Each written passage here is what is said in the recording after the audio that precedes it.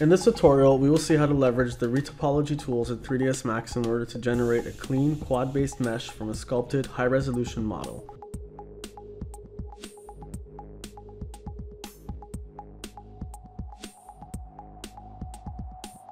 The mesh we're working with is extremely dense. We're dealing with over 35 million faces.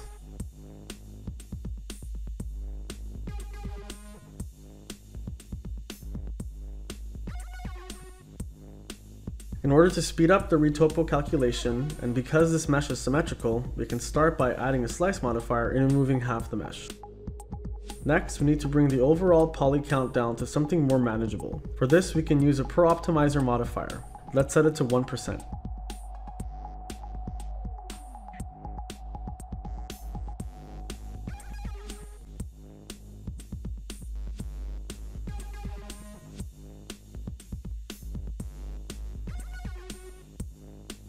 Let's go ahead and add the new retopology modifier. Because we're dealing with an organic mesh, we can disable hard edge detection. This will speed up the process. Set the appropriate target resolution. The edge flow isn't great.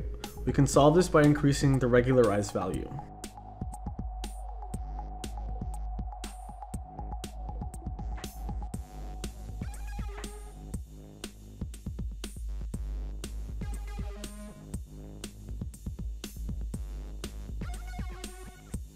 All we need to do now is mirror our mesh and weld it.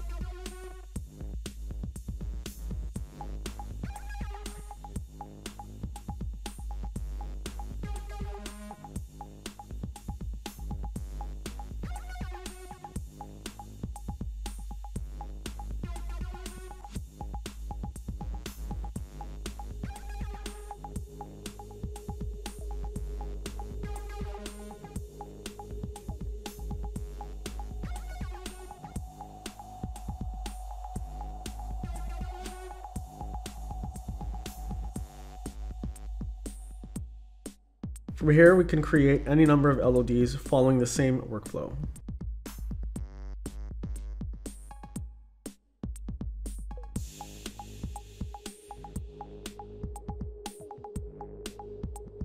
As you see here, I was able to create 5 LODs, each with a different resolution.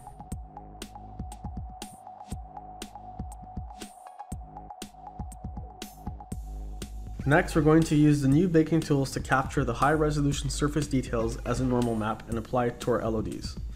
Open the Bake to Texture dialog and add a normal element. Set the appropriate resolution and output material type.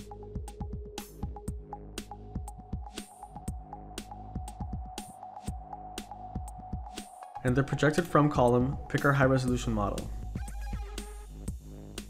Adjust the cage by resetting the values and increasing the push amount until the mesh is completely covered.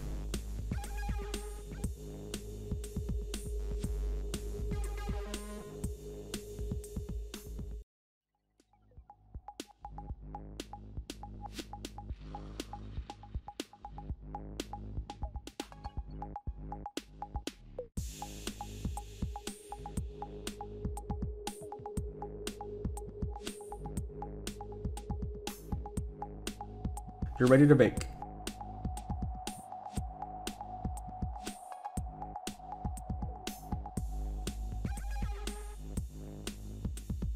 Our 30,000 poly version now looks virtually identical to our original 35 million poly sculpt. Thanks for watching.